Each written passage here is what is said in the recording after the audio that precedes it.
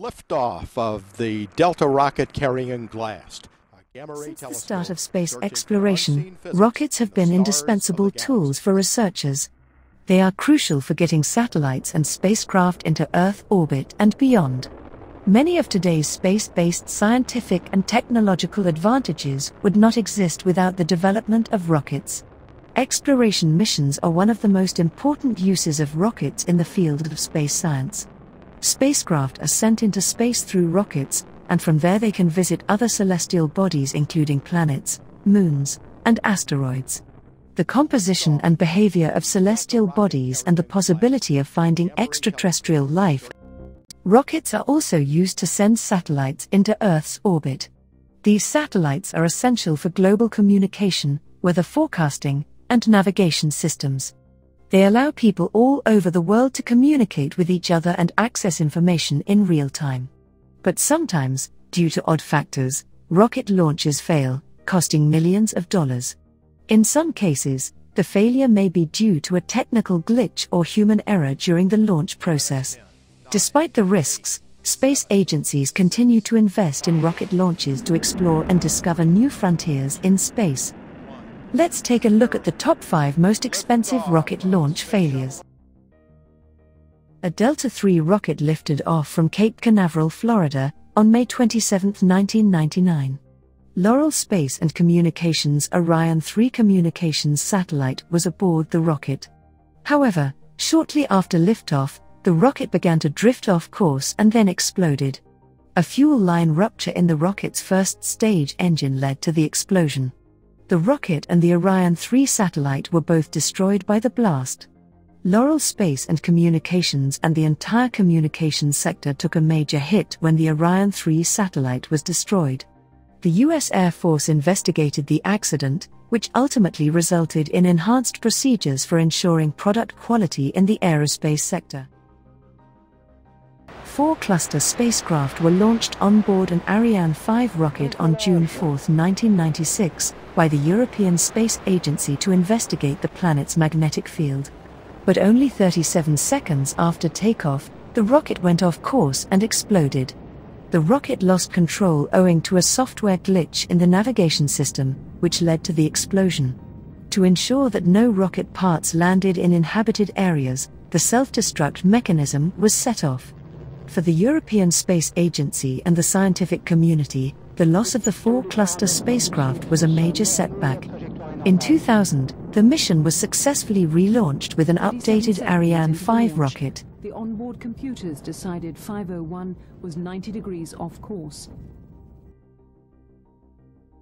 The United States Air Force launched a Titan IV rocket from Cape Canaveral, Florida, on April 30, 1999.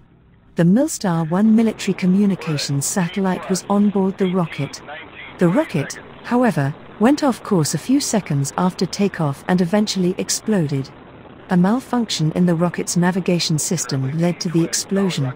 2 separate guidance systems were built into the rocket, but a software glitch made them both ineffective at the same moment, resulting in the rocket's loss of control. The destruction of the Milstar-1 satellite was a major defeat for American military communications. The U.S. Air Force looked into the incident, and the findings improved the accuracy of future launches' guidance systems.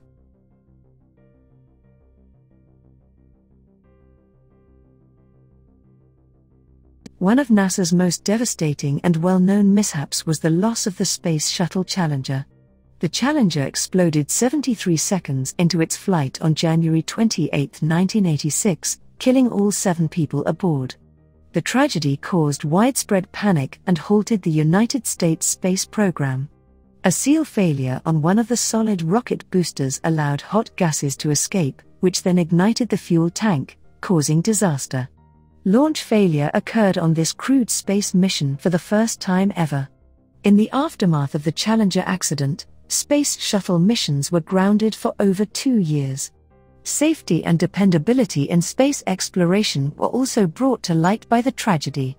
After the Challenger accident, the space industry redoubled its efforts to ensure the highest standards of quality and safety. NASA made a number of adjustments to the shuttle program, including a more thorough testing and review process for all parts of shuttle launches and upgrades to the design of the solid rocket boosters.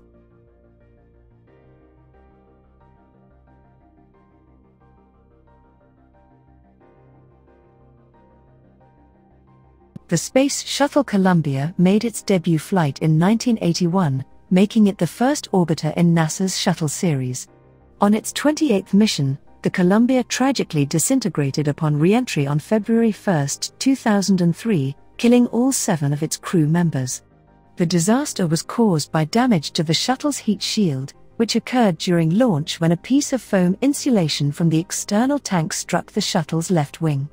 The Columbia catastrophe is remembered as a pivotal moment in space history and a stark reminder of the difficulties and dangers that accompany every human mission into space.